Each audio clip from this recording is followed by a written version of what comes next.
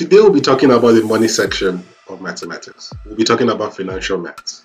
And more specifically, we'll be talking about simple interest and simple depreciation. We'll take a look on the formulas that we can use to answer simple interest and simple depreciation.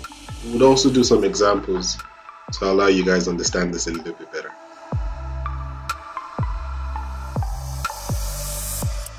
So let us start with interest. What is interest? Interest is the fee earned for saving money or investing, or the fee paid for the use of borrowed money. It is calculated as a percentage of money borrowed or lent.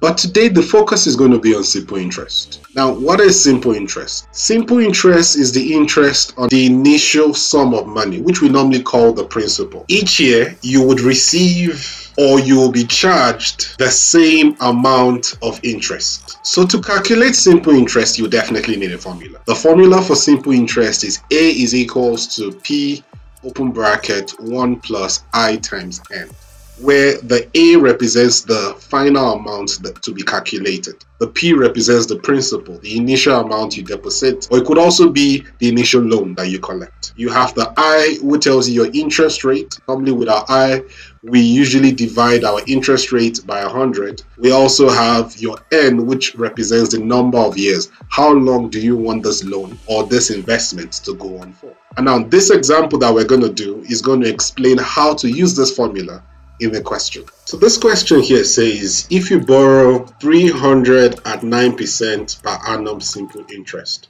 how much will you owe after 7 years? So the best thing to do in this type of question is to first of all write down what your A is, what your P is, what your I is, and what your N is. A is what we're trying to find, so we have no idea what it is. Now P represents our principal, right? Now since you're borrowing 300, that's the initial amount and which you're trying to collect. So this here is 300. Your I is 9%. Now 9% can be written as 9 over 100, which is the same thing as 0.09. We also have this loan is going to take place for 7 years. Then we put all this in the formula.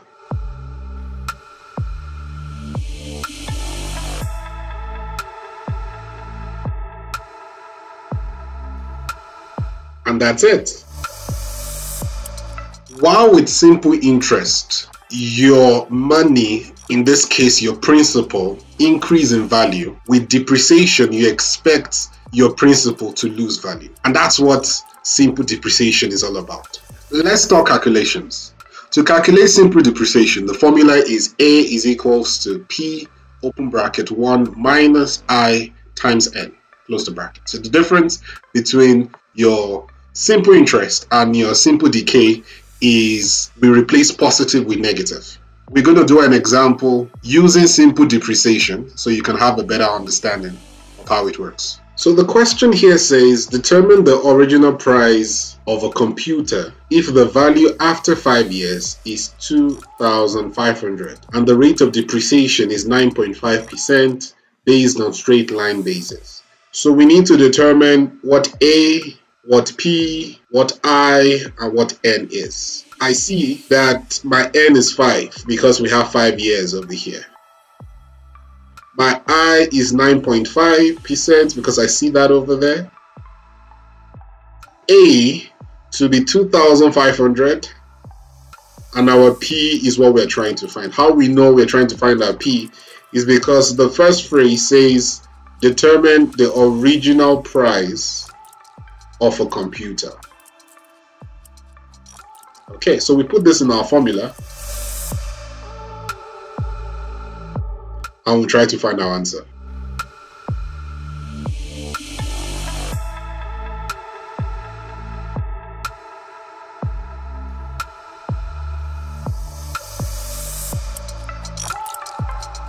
And that's it. On a final note, if you want to calculate your interest, the actual interest charged on your simple interest or your simple decay, you do that by subtracting the accumulated amount, your A minus your P, for your simple interest, while you subtract your P minus your A for your simple depreciation. Another important thing of note is trying as much as possible not to simplify until you get to your final answer. The final answer has to be in 2 decimal places anytime we're talking about money. So this is the first section of financial maths. We'll be talking about compound interest and compound depreciation in the next video. Please do check it out. And on your way out, don't forget to like and subscribe. Bye.